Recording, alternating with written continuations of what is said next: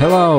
Welcome to ResoCoder. In the previous tutorial, we added physics into our air hockey game. However, player can still move even beyond the edge of the playing field. In this video, we are going to fix that. In order to restrict the player's movement to a certain area, we need to have some points in the game which are gonna represent the borders of that area in which the player can move. Unity doesn't have such thing as points though.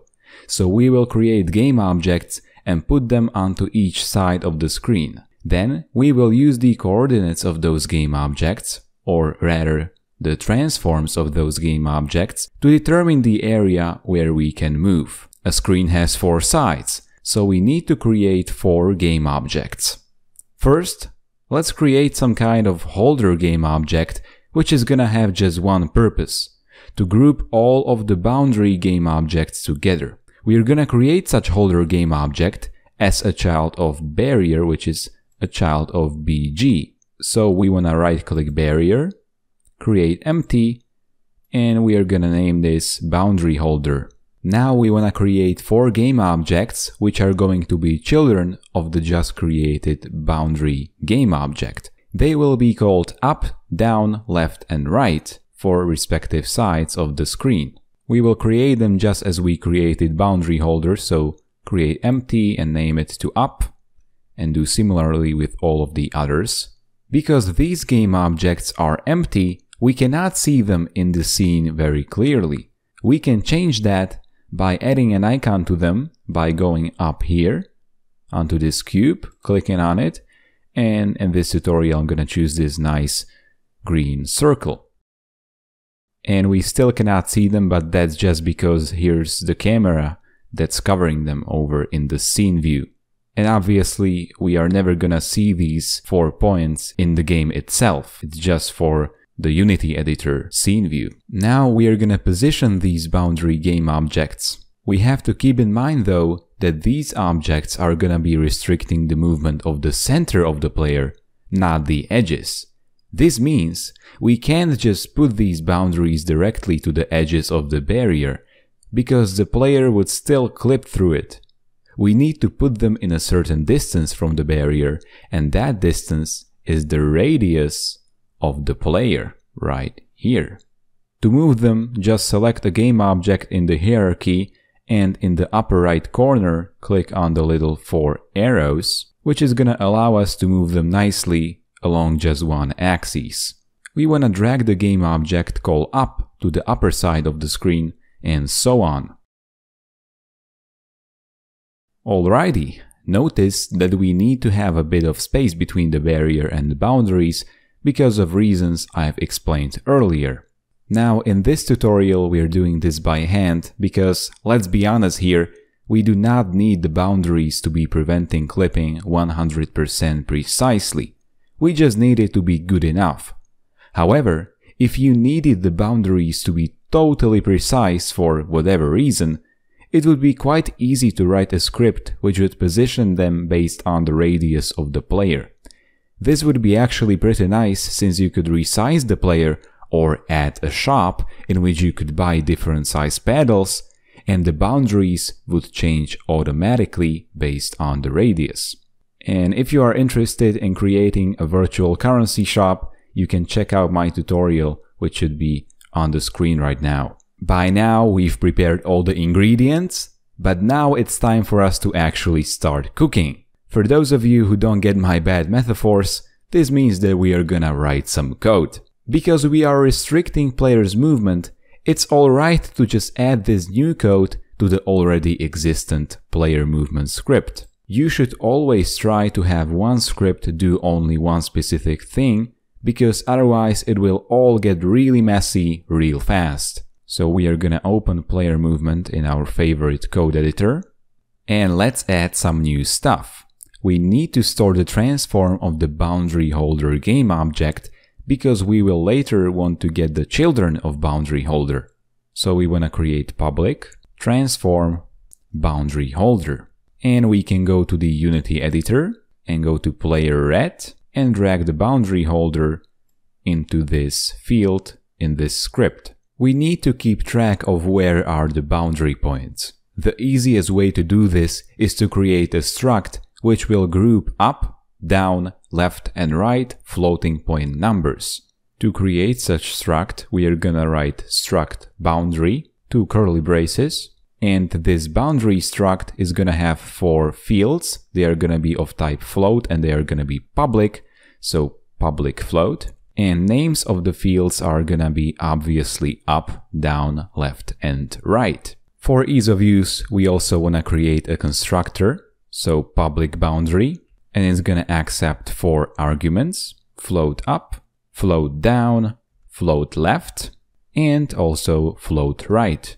And in the body of the constructor, we just wanna set the fields of this struct to be equal to these parameters that we've passed into this constructor. So up with uppercase is gonna be equal to up with lowercase, and so on. And we wanna create a field which will store the current boundary for the player. So outside this struct, inside this player movement class, we wanna create boundary, player boundary. Now, in the start method, we wanna set the boundary to respective coordinates from the child game objects of the boundary holder, and the child game objects are up, down, and left and right, and all of this stuff. Up and down boundaries will need to remember only the y coordinate, so up and down needs to remember only y, and left and right boundaries will store only the x coordinate. So we are gonna write player boundary, which is this field of type boundary, and boundary is the struct that we've created just a while ago.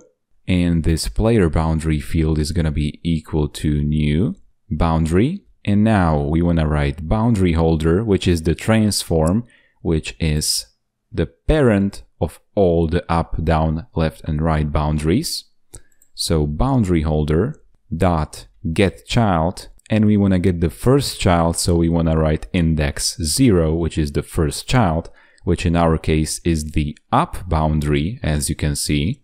And we want to get the position of the up boundary, and we want to get the y coordinate. Now we can just copy this, and we're going to paste it in here, and we want to get the first child, and we also want to get the y coordinate. And again, just paste it in here. Now we want to get the third child, so we want to write here 2, and we want to get the x coordinate, not y coordinate, because this third parameter that's supplied to the boundary is actually for the left boundary, and the left boundary needs to keep track of the x coordinate.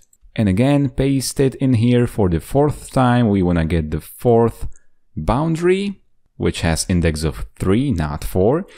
And we want to get again the x coordinate, because this is the right boundary. Alright, so we have the boundaries. We can go to the update method, and now comes the most important part, to actually restrict the movement. To make it happen, we will use Unity's clamp method. Its principle is simple. It takes in a number, in our case the mouse position, and also a minimum and a maximum value. Then, if the given number is less than the minimum, the method will return the minimum. Similarly, if the number is more than the maximum, the method will return the maximum. And finally, when the number is in between minimal and maximal values, the method will obviously output the given number itself, which in our case is the actual mouse position. This is gonna enable us to effectively restrict the movement of the player by giving it the maximum and minimum values between which it can operate. So inside this if statement, where we are moving the player, we are gonna create a vector2, and we are gonna call it clamped mouse pos, which is just short for clamped mouse position, and it's gonna be equal to new vector2, and now we wanna supply the x and y coordinates for this new vector2. The x coordinate is gonna be equal to mathf, which is the math struct on which are all of the methods that Unity supplies us with, and we wanna write dot, so access a member here, and clamp. And now we want to supply the mouse position, which is going to be the value, so mouse pass and only the X coordinate. Minimum will be our player boundary dot left, because we do not want the player to be able to move beyond this left boundary. And the maximum is gonna be player boundary dot right. Cool. And now we want to supply the Y coordinate for this new vector too. And the new Y coordinate is also gonna be mathf dot clamp. And this time we want to clamp the mouse position dot Y, and we want to clamp it between player boundary dot down and player boundary dot up. Alright, and now all that's left to do is that we want to move the rigid body to the new clamped mouse position. So we want to change this mouse pass to clamped mouse pass. And now let's test if everything works. So when we launch the game, the player should not be able to move beyond the boundaries. And as you can see, it cannot do that, which is completely amazing. But as you can see, because we've been doing this just by hand, there is a bit of gap between the player and the barrier. But that's no problem because we can adjust it manually. So we cannot do this when the game runs because the positions of the boundaries are resolved in the start method right here, and the start method runs only once per game or per scene to be precise. So we need to stop the game and now move the left boundary a bit more to the left. Now let's test again. And yeah, it's alright. We could play with it a bit more. And as you can see, this upper boundary is completely off, but this down boundary is completely off as well. So after a few adjustments, this should be just fine. So move the down barrier a bit up.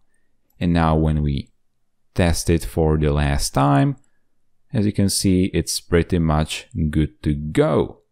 So this is completely awesome. So that's about it for this tutorial. In the next part, we're gonna add a second player, which means that we will create an artificial intelligence.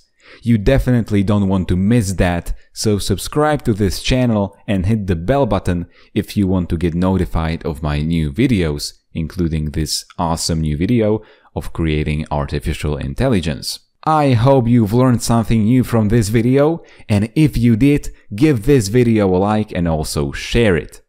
If you have any suggestions, questions, or anything else to say, please leave a comment. Follow me on social media to know what's going on behind the scenes, and see you in the next video.